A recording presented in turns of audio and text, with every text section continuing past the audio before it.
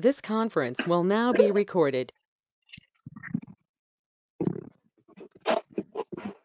Welcome everyone to GEO AquaWatch webinar. I'm very happy to present to you Neil Sims.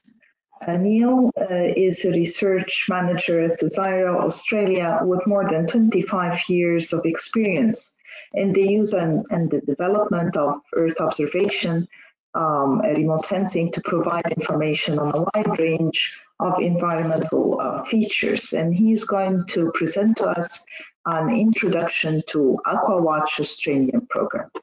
Niels? Thanks so much, Garda. I hope you can all hear me, and thanks so much for the opportunity to present to you all today. I'm going to show you a program, a research program that's happening out of CSIRO in Australia called AquaWatch Australia. There is, of course, GEO AquaWatch, and Mary Beth is here, of course, with us, and thanks very much for this opportunity, Mary Beth. AquaWatch Australia and Mary Beth aren't the AquaWatch Australia and Mary Beth. AquaWatch Australia and GEO AquaWatch aren't the same thing, but we're closely aligned, and I'm going to show you a little bit about what AquaWatch Australia is trying to do, and then we'll get the opportunity to have a think about how we can align our efforts and where we can bring things together. But first, I wanted to acknowledge the traditional custodians of the lands and the waters on which we stand today, and I pay my respects to their elders past and present. Let me see if I can advance this. So AquaWatch Australia, it's a mission in CSIRO is the terminology for it. And it's actually missions in CSIRO are these great big projects and programs that draw on expertise and people from right across CSIRO. CSIRO's got about sort of 5,500 or 6,000 people in it, depending on how you count them, spread right across Australia and other parts of the world, and spanning all kinds of research fields. So when we can bring that capability together right across that kind of spectrum, we can tackle these really multidisciplinary and complex problems in-house, which is kind of a rare thing to do. Alex Held is in fact the director of AquaWatch Australia, and so I'm sort of him and I sometimes do tag teams. I'm assistant director or interim co-director, I think is the term at the moment, of AquaWatch Australia. But the presentation that I'm going to share with you today really draws on the work of many of our fantastic scientists in AquaWatch, some of whom I know are on the call here today. So I'm grateful to everyone. Thank you. The way we describe AquaWatch Australia is that we're trying to build what we call a weather service for water quality. And so while some of the details aren't exactly the same, what we want people to think about there is a system where stakeholders and end users can check the safety of their water the same way you would do as you were checking the weather. And also it includes some forecasting capabilities as well. So a little bit of a forecast and ready available information about water quality. So that's the kind of concept that we're trying to build here. We have goals that are national goals for Australia, and we have goals that are international. So AquaWatch Australia's actually got global ambitions here, and when you look at the statistics globally, you find statistics from the UN like that more than 3 billion people are at risk from unsafe water globally. And in fact, poor water quality kills more people each year than all forms of violence combined, including wars. So it's a big deal internationally, and there's a real need to improve the information about water safety, water quality to many people. Of course, in developed countries and in other places as well, there's increasing pressure on inland and coastal water resources from those development activities. There are costs to the environment. There are also costs for industry and users. In some cases, of course, we might need very clean water. In other cases, we might need water that isn't so clean, or and therefore not quite as expensive to clean for some industrial applications, for example. So water quality isn't just a matter of making it as clean as possible. It's also a matter, in some cases, of making it appropriate for its use. Across Australia, we do actually have really good information about water quality, but it's collected differently in different parts of the country. And so there really is a need to sort of harmonise the water quality information across these different systems. And so, we are talking about developing here an integrated system of technologies and other things, I'll show you in a second, that'll support monitoring and water quality management, support modelling and forecasting, and support efforts towards the UN Sustainable Development Goals. And we show these three here, but of course, water quality is strongly influenced by a lot of things that happen on land as well. So even though these are really the aquatic and partnership SDGs, the terrestrial SDGs, we think we can contribute to some of those as well. So CSIRO Australia has really a long history of using Earth observation systems for interpreting water quality conditions. There's a paper that these graphics are drawn on from 2013. We have a couple of people here, Arnold Decker in particular, I think, who's probably got a history of using Earth observation technologies for water quality monitoring more than 20 years. Into the past there. And this graphic here is from Canberra, where a lot of the leading scientists are based at our CSIRO site. You can probably even see the site, in fact, if you know where to look on this map there. And so we've got this history of interpreting optical measurements, essentially, of water bodies in terms of their concentration and characteristics of a range of water quality parameters, such as chlorophyll or dissolved organic matter or total suspended matter, for example. So CSIRO is a great organisation to be leading something like this. And so what we did was we've seen this need, we've got some skills in CSIRO, and so we did an end user needs and gaps analysis and interviewed many people with our partner, the SmartSat CRC, who are helping us establish AquaWatch Australia. And really there were a couple of themes that emerged there. Of course, water quality is an obvious one, but the modelling and the forecasting issues were really front and centre in our interrogations, in our interviews. And so what we decided to do essentially was to establish a ground to space water quality monitoring system that includes some forecasting with the objectives of safeguarding freshwater and coastal resources in Australia and around the world. So I'm going to show you now what we're trying to do and focus a little bit more on some of the technologies that we're going to be incorporating into our system here. So this really highlights the 3 plus a little bit key technologies that we're linking together in AquaWatch Australia.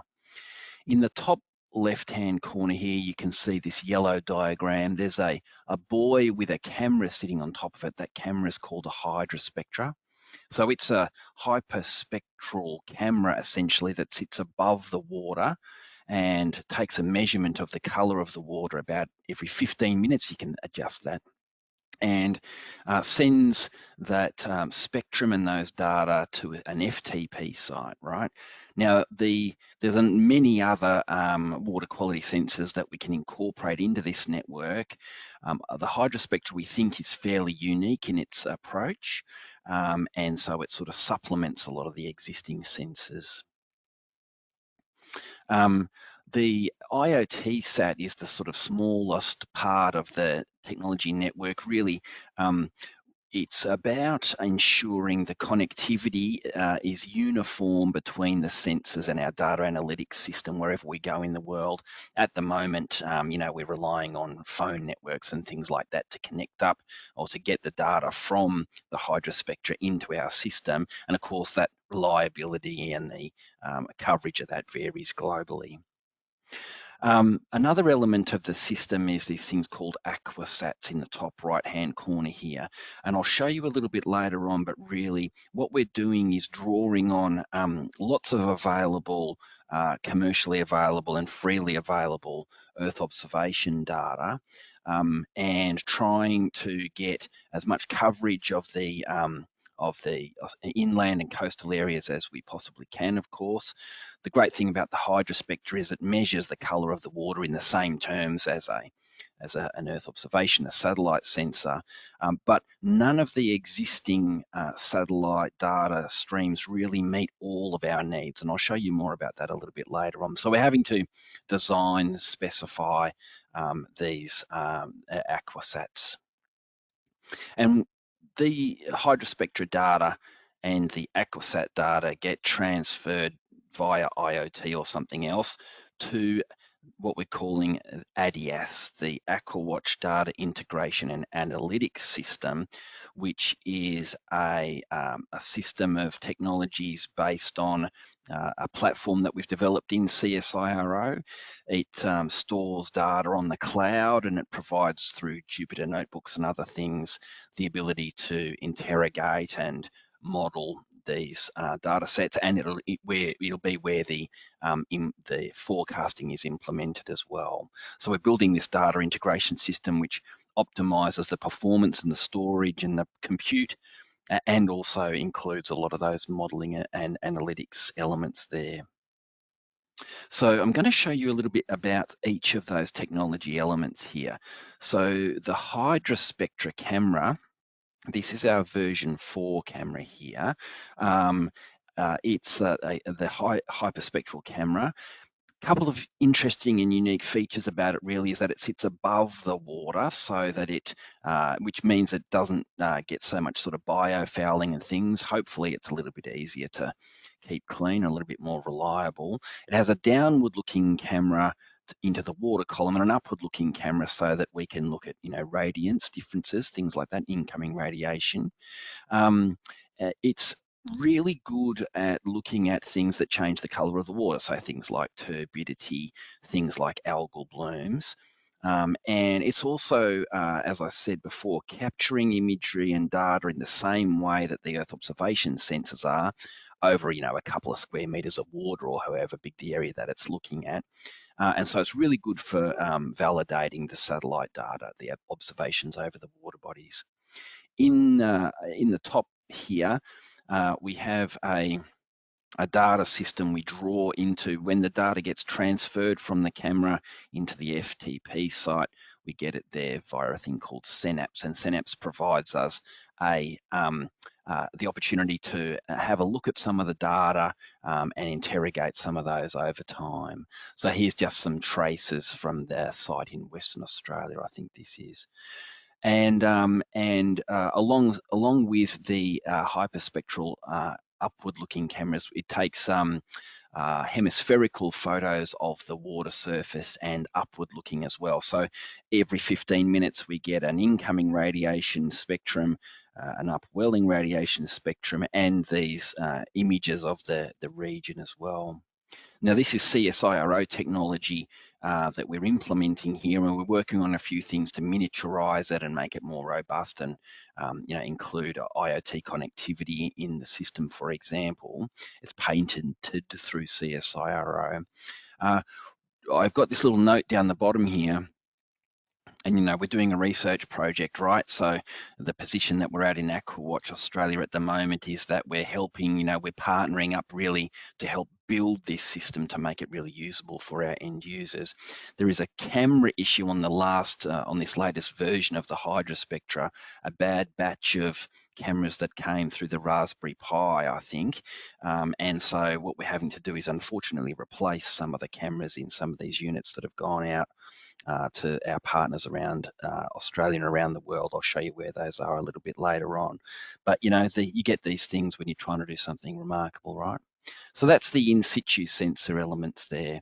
The ADIAS, the data integration and analytics part, there is a system, an operational system called EASY throughout CSIRO, and it's being used by about 200 partners, I think, around Australia and the world. And it's really a facility for Earth observation analytics that lets people really play with the data.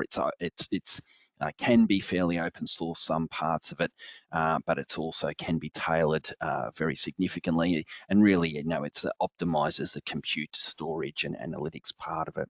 So ADIAS is a specific implementation of this thing called EASY that's used for AquaWatch.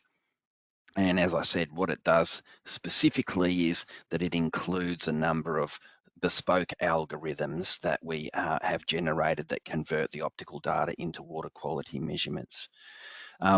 Here is a quick grab from the little mapping interface, which lets us access the spatial data that comes through ADIAS. And it has, you can see on the left here, it implements a number of algorithms that you can use, terrestrial and aquatically optimized sort of ones. At the moment, these are just sort of published algorithms. It will also do things like implement atmospheric correction algorithms, things like this. And I've selected here Landsat 8 data, but there's many others, all the Sentinels, there's Landsats, you know, way back to 5, I think.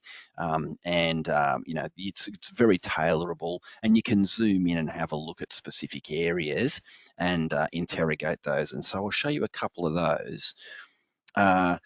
What we're doing is we're looking at specific sites at the moment where we're putting our hydrospectra sensors in there. Let us focus up and test these hydrospectra sensors a little bit. We're calling them pilot sites, and I'll show you where a few more of those are a bit later on collectively.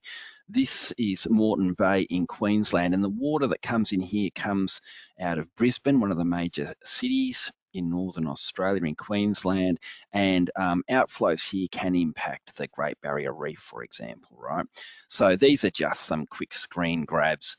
The scale is up on the top right-hand side here, just showing changes in turbidity over time. These were super easy to get operating in ADIAS. You know, anyone can do that. And when we get more sophisticated algorithms implemented, specific models, for example, you'll be able to retrieve those and back calculate those over time as well.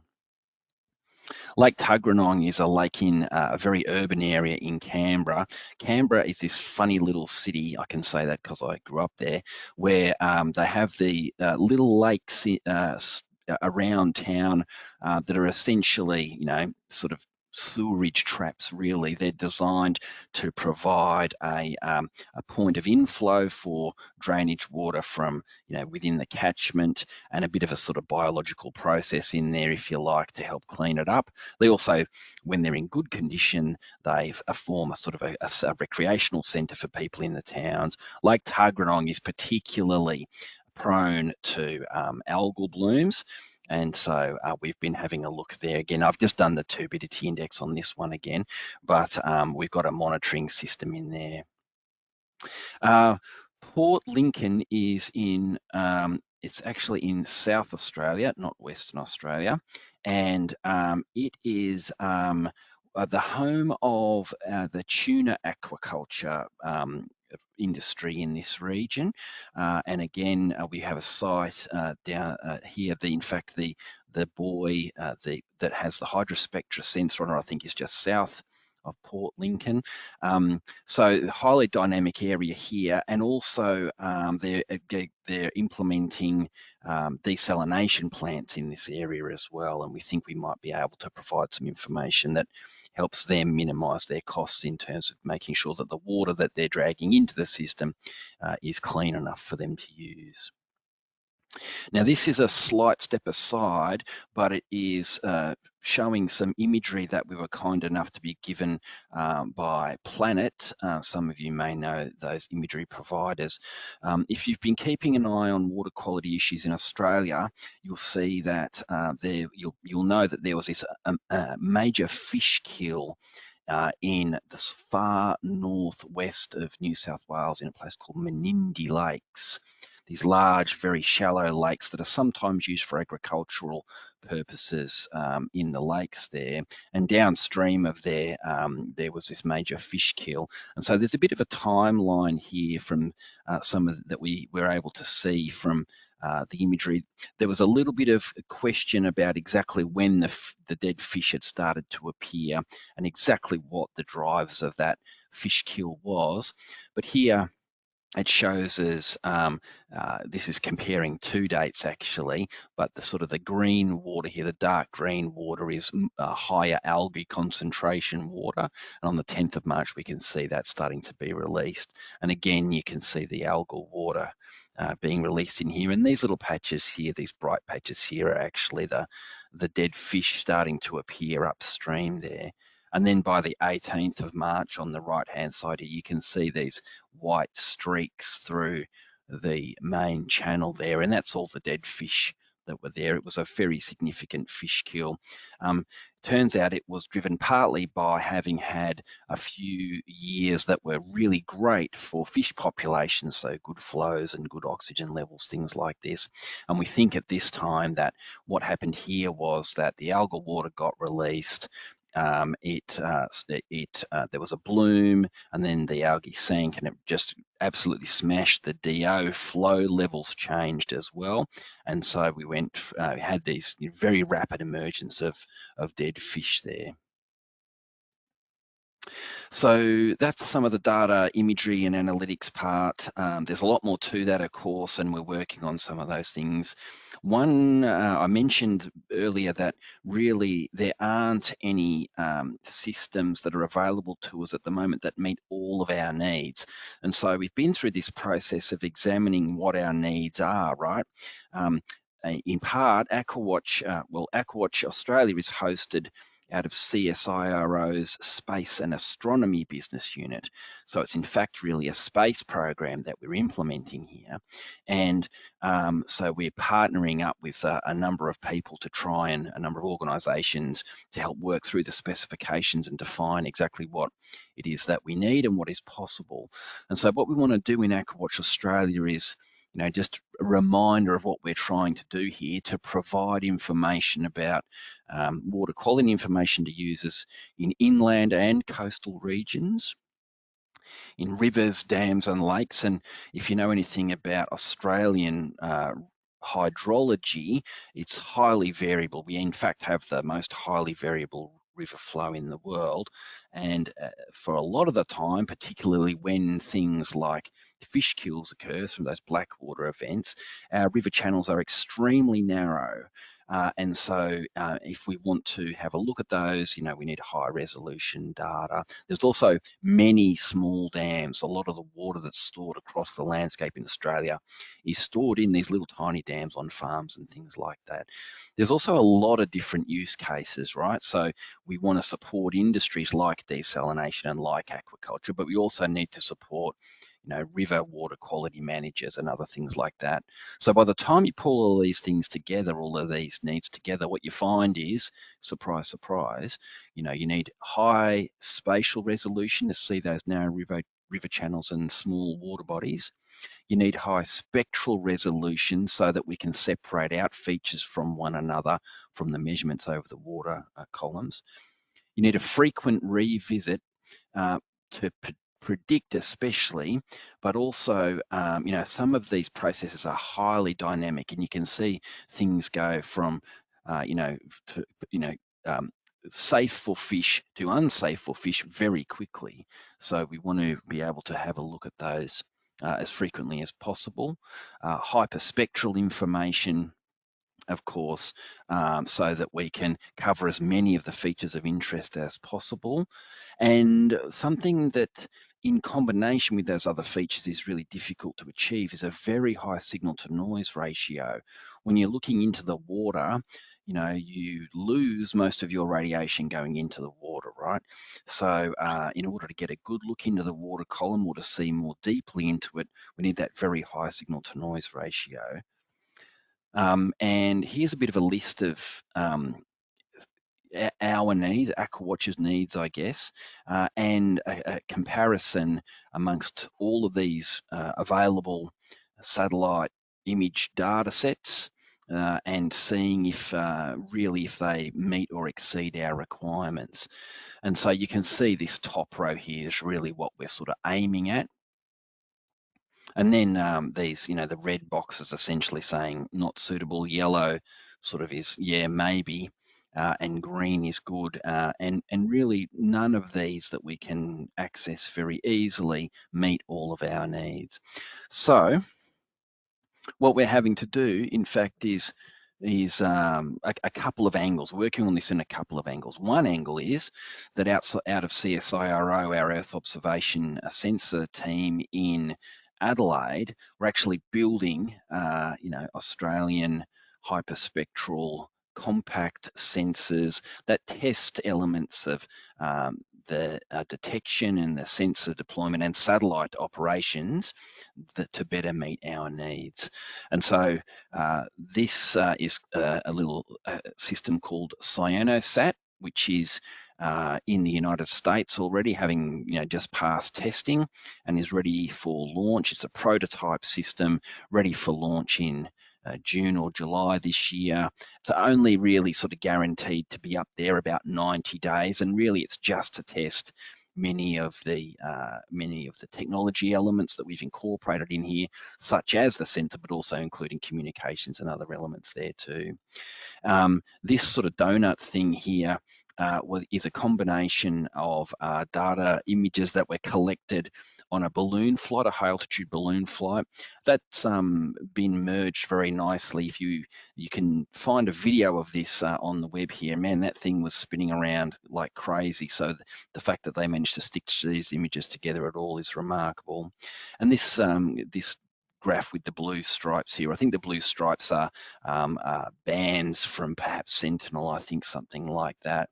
But if across that range, we are getting, there is a particular way that the imagery, the spectra are collected in CyanoSat, which gives us a very high signal to noise ratio in those wavelengths that where we need to get good separation so that we can tell features apart from one another in the water column.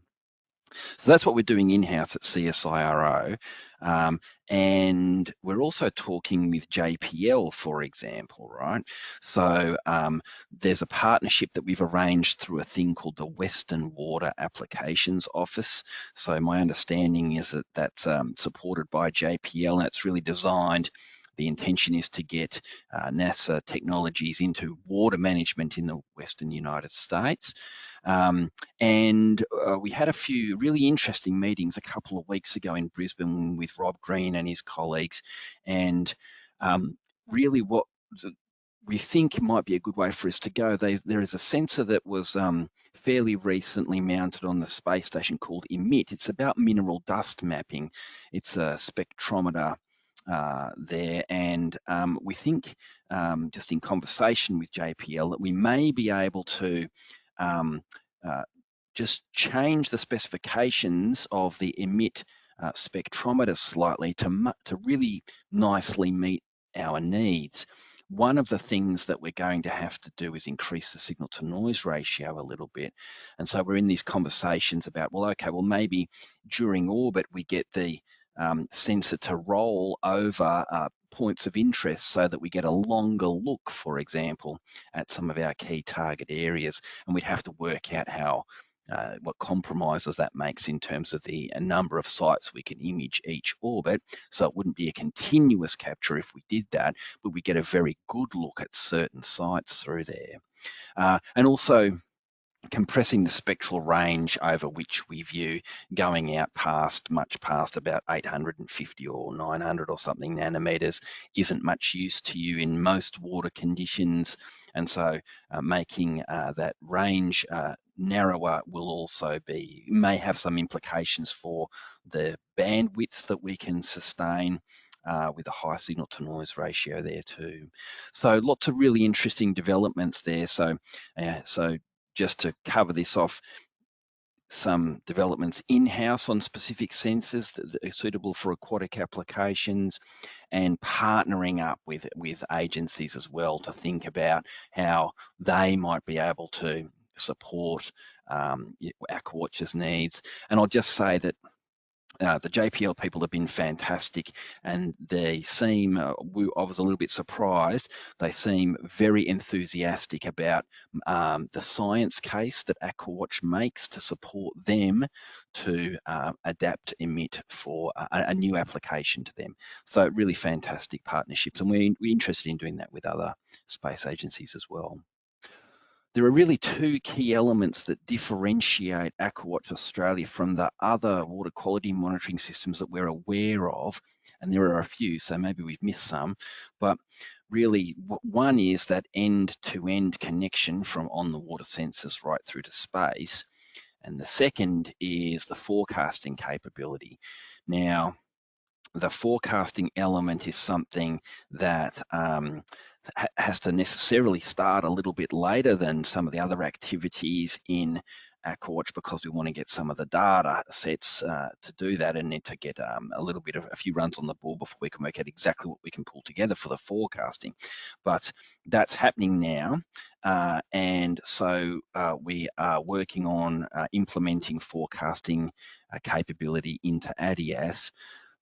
We're keeping it to sort of a small number of use cases. So, of course, there's many applications that you could use this kind of data for, but really we're keeping it to things like algal blooms, the black water events, the low oxygen ones, and flood plumes as well.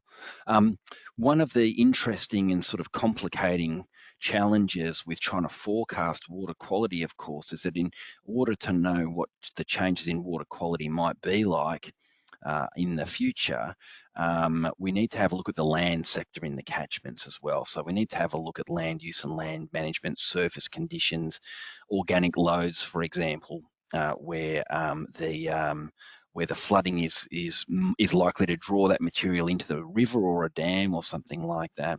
And so it's really, forecasting requires a lot of data, and it'll require an especially significant and complex approach when we look to forecast in areas where we don't have a hydrospectra, which is something that we want to do in future. So a lot to do here, but this is something that we're really trying to focus on as well. Really, through all of this implementation of those technologies, we are still impact focused. And so we do want to have real impacts in the safety and the quality of the water. We want to have real impacts in the management of inland and coastal water to improve ecosystems and reduce costs for industry. That forecasting element is something critical, as I've mentioned. We think a system like this has the opportunity to define a best practice in water quality monitoring, and also sort of harmonise, so unify some of these differences in the way water quality is monitored across Australia and elsewhere. And there's a note there, just supporting blue carbon activity too. So there are a number of economic opportunities there. Blue carbon is one of them. Now, I mentioned these sites that we're establishing, and we've got about 10-ish functional, depending on how you count them, and we're implementing these across Australia and the world, essentially, right? So this network of pilot sites is really an opportunity, a great partnership with a great partner, someone who we know has good experience in water quality monitoring with Earth observation sensors, or someone who can present to us interesting and potentially unique use case, the way we're approaching these partners is saying, look, come on board and help us build this thing so that it works for you. At this stage, we're not approaching anyone really and informing them that we can answer your problems, but really want to help build something, co-develop it with end users, so that we can you make this the best thing. We'll also add here that Mary Beth and I, along with some other people in CSIRO, are also doing a lot to get Indigenous knowledge and Indigenous engagement in this program too. There's a bit more to say about that a bit later on, maybe after this presentation. But so just quickly, in Australia is where we're focusing, of course. It makes it sort of fairly easy for us to look after a site if we're putting a hydrospectra on there. And as I said, one of our ambitions is to harmonise water quality monitoring systems across Australia. And so we're partnering with the relevant agencies, state and local agencies across the region, and trying to bring these things together. But we've also got partners internationally. So we have a site that's now a bit more developed in Vietnam. They're looking probably at prawn aquaculture in the coastal regions there. We've got a long history of working with Vietnam, CSIRO does, on water management issues. And of course, this sort of Southeast Asia region is something of very highly important to Australia, as I might say is the Pacific region, and we haven't yet established a site in the Pacific Islands yet, but we want to do that soon. The site in Malaysia is with a partner, Swinburne University, who are nominally based in Melbourne, where I'm coming to you from, but they have an outpost in Sarawak. There's a great guy there, Moritz Mueller, who looks at, it covers so many aspects of water monitoring, but there we're looking at carbon loss into the water column from land use in a mangrove forest there, and also some work with plastics and a few other things.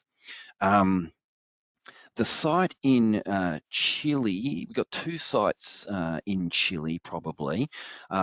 Salmon aquaculture is a massive industry there, and of course aquaculture, we have some familiarity with some of the impacts of that from Australia and elsewhere.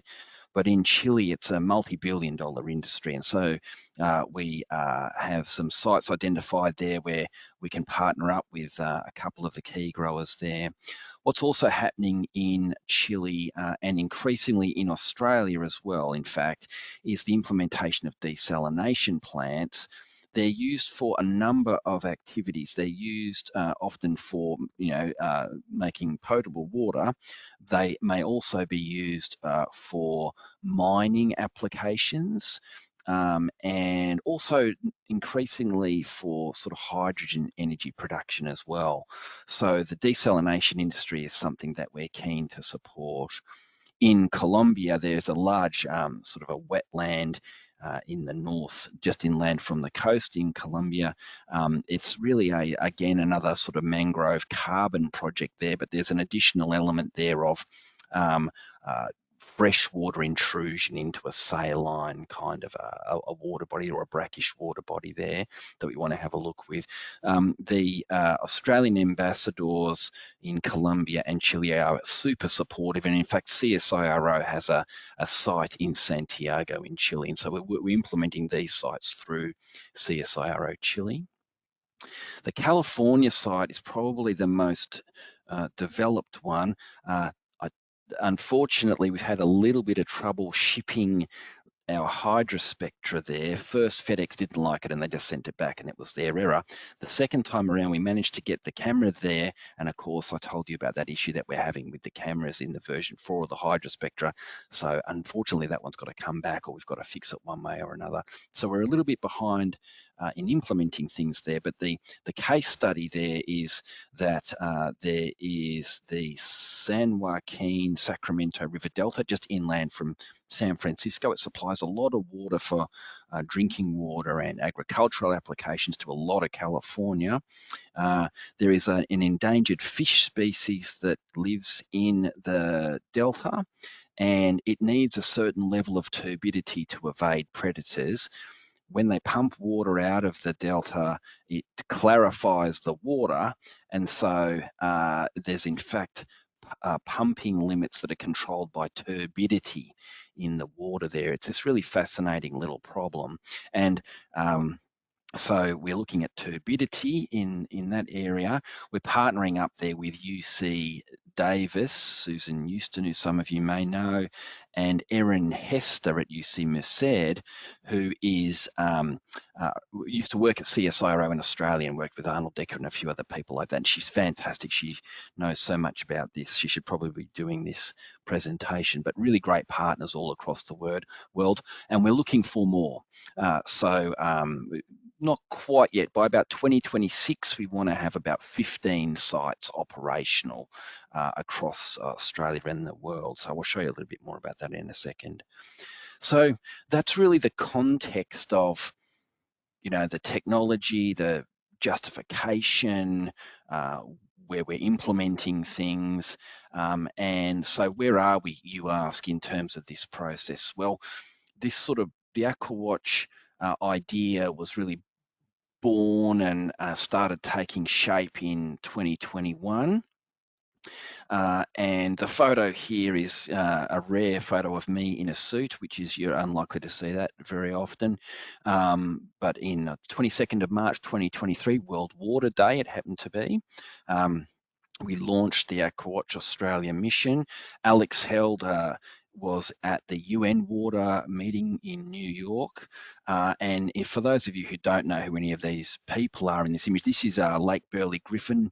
You remember the very first slide I showed you of a lake in Canberra showing some of those early test cases. Well, this is it in the flesh. Tanya Plibersek here is Minister for the Environment. Ed Husick is Minister for Industry. This gentleman here is a local member, Minister Bean. This guy here behind my shoulder is Larry Marshall, who is the CEO of CSIRO, and this gentleman here is the head of the SmartSat CRC, and Andy Coronius. He's the chief of the SmartSat CRC. Very high profile, did lots of media interviews. There's a great lot of interest in AquaWatch Australia from right around Australia and the world. And we've made some great contacts through the press that we got through this launch. But back to the details a little bit. So we had the launch. Now our next major objective is in 2026. And what we want to have there is the fully integrated technology system, in situ sensors, ADIAS, and some EO data, perhaps not anything bespoke that we've made ourselves, but Sentinel and Landsat with algorithms working on them, plus some forecasting across those sites at about 15 sites. While we've got a lot of resources in AquaWatch Australia from CSIRO, we still need to keep this manageable, and we want to make it achievable as well. So an operational network of 15 sites at that time is probably going to be ambitious enough for us. We think then about 2028 we'll be able to get data in from an operational version of the Cyanosat sensor that I showed you, and perhaps start thinking about getting some, if JPL and other people come good for us in the very near future, we might be able to arrange some, get some data in from those as well. And then we want to grow the network out to 2030. So we're planning in AquaWatch basically out to 2030. And want to have 100 research, validation, industry and commercial sites in operation globally by that time. We'll also say that the AquaWatch system is modular. So even though we might not have a hydrospectra sensor at every, in every reach, in every river across the world, The Earth observation technologies will still let us predict within certain error bounds the quality of the water and the likelihood of water quality change in those regions across much greater areas, of course. So we will be implementing these technologies across many more water bodies, but have about 100 operational sites with very close partners that we're working with there. Really, the needs at the moment are, partnership development, and so it'd be great to talk with any of you who are thinking you might want to, help us out or get on board with AquaWatch Australia. In particular, and one of the great opportunities through GEO AquaWatch is that we want to build AquaWatch Australia. CSIRO isn't likely to be a place that's going to support the operational delivery of AquaWatch data in perpetuity. Normally, we'd find more of an operational organisation. In Australia, we have something like the Bureau of Meteorology, perhaps, or Geoscience Australia, perhaps. CSIRO is the science agency, and so we have a slightly different role there. But we want to build up some momentum and some interest in ensuring the continuity of AquaWatch by building a community of practice. So essentially, the network of people like myself in CSIRO, our great scientists, partners at our pilot sites, coders, all of those kind of things that'll just build up a community around AquaWatch and see it ensure that it continues into the future. And I think GEO AquaWatch is a nice complement to AquaWatch Australia that way. And of course, in situ sensor development, miniaturization, cost reduction, those kind of things are going to be ongoing for us. And over the longer term, of course, AquaWatch Australia is going to be, could potentially be a platform to leverage lots of other activities. So, for example, advanced ecosystem monitoring. We have some great expertise in Australia and elsewhere around the use of hydrophones for biodiversity assessment, camera systems, again, for biodiversity assessment, really linking that kind of water quality measurement to ecosystem structure and functioning assessments. That might be one way we want to go there, for example. And otherwise, building this backbone of technologies is really an opportunity there to also, something that CSIRO can continue to contribute science and technology to, as can many other partners. So we think that once we get this going, we're really excited about getting it up and running. We're really excited about building this thing, and we're really excited to see where it goes in future. So I think that's pretty much all I've got to show you about the technologies and the program there. Again, Alex Held, it would normally be here. Flora Kerblat has been very helpful, and it's a really good connector for some of the international activities in CSIRO, in the Earth observation space, and in AquaWatch in particular. And really, I've borrowed a lot of slides from many of the great scientists who are working on AquaWatch Australia overall. So thanks so much, everyone. I think that's all from me.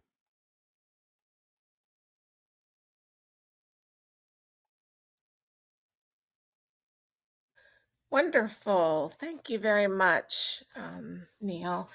And I'm delighted to say that I think for certain that we will want to participate in your offer for collaboration on other items, not just the integration of the Indigenous knowledge piece that we've already begun working on. And I will also say that I think that we would love to incorporate your user needs survey as well. We recently published 4 other user needs surveys, and I think that we omitted yours. And so it would be good to incorporate those. So with that, you can, if you're in the audience and you have a question for Neil, go ahead and raise your hand, unmute, and ask your question.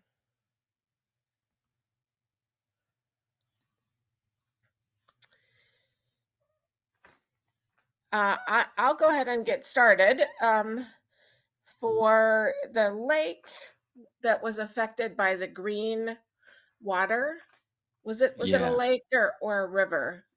Mendota or it's something? a yeah, it's Menindee Lakes, and it Right. is a series of lakes that flow into the Darling River channel. So it's Yeah. sort of a combination of both the lakes are kind of like lobes that come off a channel rather than sort of an inline lake thing, Right. And I if that think makes that sense. they must be managed or something, as you mentioned, the green algal water seemed to start to flow. I wondered, was there some management decision that preceded the release of that green water? Was it like the water was getting too high and it had to be released, or did it overflow a natural dam that caused that? Just Yeah, it's a great curious. question. There's this really complex sequence of events that happened just before the fish kill. There was a very large flood that we had, and of course that brought all of the material back into the lakes when it receded and the river channels as well. And I think temperatures were pretty high out there as well. It was just great conditions for algae. Now, the only thing I think we can say about management decisions is that we think that, with a bit of a forecast of potential changes in water quality, it might just give water managers the best information they can to consider whether, what to release and when to do it. Usually the options available to water managers, they're not infinite, right? And so if you've got algae in your lake, well, one way or another, you might have to release it into your river channel, sort of thing, unless there's specific mechanisms in there. But yeah, it was very complex. Very many years of really great conditions for fish growth. So good dissolved oxygen and a few other things there. A great big flood, very significant and rapid drop in flow rates associated with all kinds of temperature anomalies and things, and it just was almost like a perfect storm there. Right. Um, the perfect storms happen a lot globally. Okay, I'm seeing a Yeah. hand from Alex Castagna. Hello, hello, Maribeth. Thank you. Thank you, Neil, for the very interesting presentation and very comprehensive in presenting this broad scale, this big project of AquaWatch Australia. Now, I understood that you present several aspects from in-situ instrumentations to acquisition, processing, and making available orbital imagery, developing new sensors, forecasting, and etc. So there are several questions. There are a few questions on each of those teams, but I will ask only one, and then later on, if there's more time, I can ask another. One Yeah. aspect is about the instrumentation that you have in situ, because I understand that having the above water optical instrumentation allows you to maybe do local retrieval even without any orbital overpass or impossible to observe due to cloud cover, whatever it is. And of course, as well, to validate somehow the atmospheric correction procedure. But I was wondering if there is interest in perspective, especially if you're talking about global partners, so that it's international sets, it's completely different sets of environmental agencies and monitoring programs that might have other or additional instrumentation in the water that provides information for validation of what you're trying to retrieve. So I guess the question related to instrumentation is it within the plans of GEO AquaWatch Australia the addition of instrumentations in your optical package that could provide a continuous validation of the quantities that are being retrieved? Yes, thanks so much, Alexander. The answer is absolutely yes. And in fact, we integrate a number of different types of sensors onto the buoys. You can hang them off the buoys that we put the hydrospectra on. In fact, most of our buoys have many other instruments on there as well, fluorometers and other things like that. So yes, the integration of the hydrospectra data onto a suite of other sensors is very much the model that we're looking at. And you're exactly right. As I said, the system is kind of modular, so that even if you can't see the water from space, you can still get sort of this optical water quality measurement from the in situ sensor there as well. Yeah, really many opportunities there, and we recognise that hydrospectra sort of supplements a lot of these existing sensor systems. One of the other activities that we're doing with some of our partners as well is just bringing in their sensor data. So we're really not even considering for some areas the Earth observation elements just at this time. And the reason that we're doing that is because for some stretches of river and some water bodies, they're they're just going to be so hard to see, with getting that spatial resolution small enough with the rest of the parameters that we need is very challenging. So just a sensor network alone lets us get information about stretches of water that we are very unlikely to see for a long time in sufficient sort of detail from space. So yeah, thanks very much. Good question. Thank you. We have a question in the chat from Nguyen Van Man, who is representing from the Vietnam Academy of Science and Technology, expressing happiness at the fact that you have a collaboration partner in Vietnam, and wonders what activity that collaboration partner is supporting the AquaWatch mission for. I think you mentioned aquaculture, but if you could elaborate, that'd be great. Yeah, sure. So we're actually still, I think, finalising the location of the site in Vietnam right now.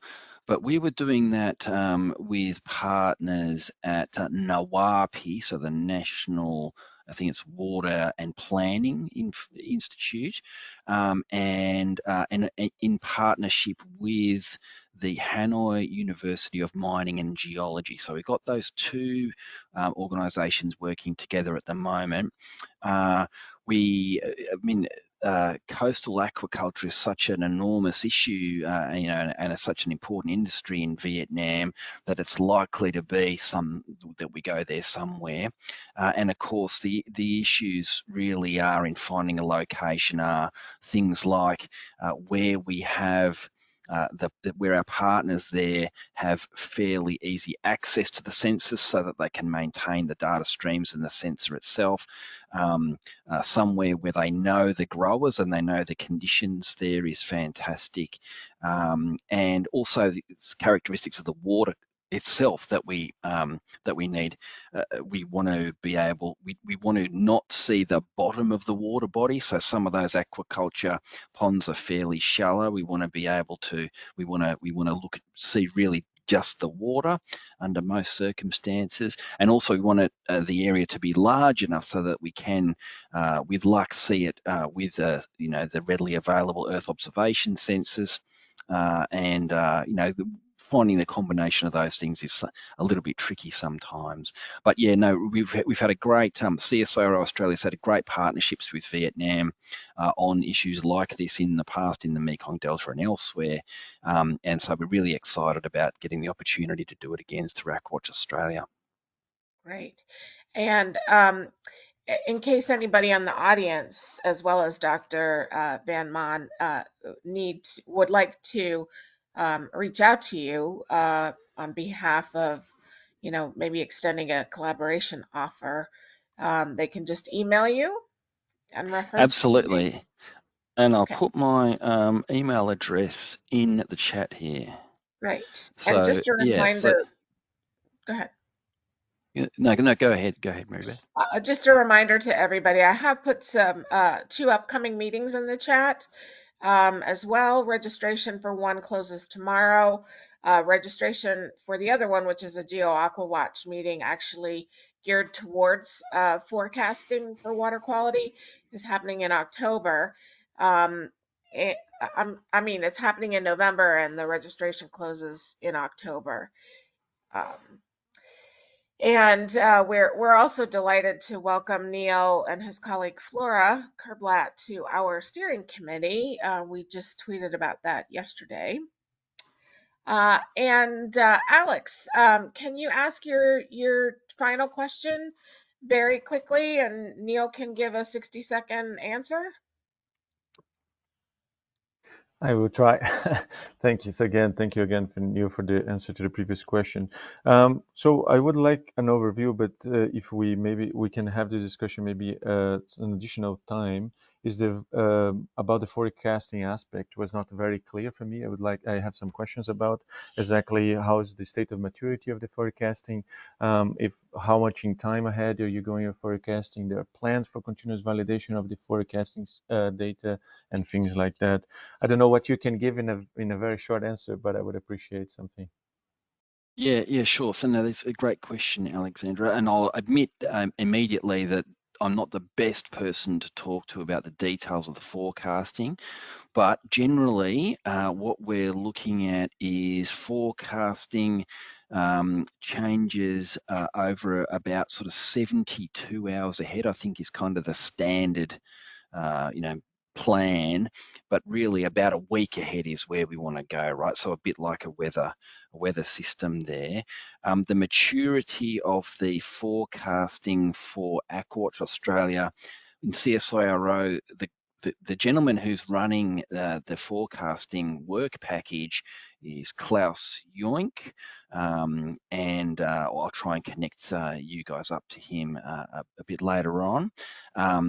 But Klaus has done this kind of modelling for inland lakes in particular, in partnership with Tapas, who I can see on the call here. Yeah,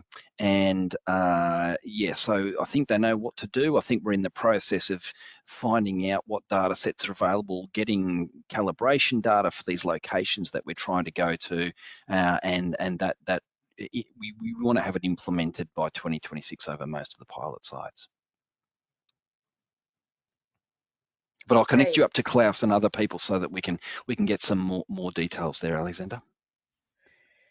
Thank you so much, Neil. I think we've been dying to hear what's been happening on Australian AquaWatch for a couple years, and you gave us just the tip of the iceberg, I'm sure. But we're delighted on your progress, and thank you so much for the update. Just a reminder to everybody, our next talk will be June 22nd on the Gloria dataset. This talk today will be posted on our website probably in about 4 hours from now. One more round of applause, virtual or otherwise, for Neil, and have a great day, everybody. Thanks for coming. Thanks so much, everyone. It's great to talk to you. Cheers. Bye-bye. Bye-bye.